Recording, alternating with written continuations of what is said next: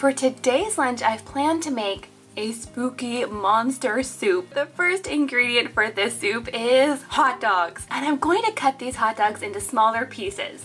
These will definitely fit better in our soup, and they're the perfect size for making little monsters. So now I'm just taking the uncooked spaghetti noodles and I'm poking them through the sides of the hot dog pieces just like this. And I really like to fill these guys up. So now that we have all of these done, they're looking really spooky already. I'm going to add all of these to a big pot of boiling hot water. And I'm going to cook them until the spaghetti is soft. Now after the spaghetti is cooked, these really do look like little monsters. And what I like to do is go ahead and add them into some store-bought soup. These are the Joe's O's I get from Trader Joe's. They're basically like a SpaghettiO type soup. I think with that red tomato soup in there with the noodles, it looks really creepy.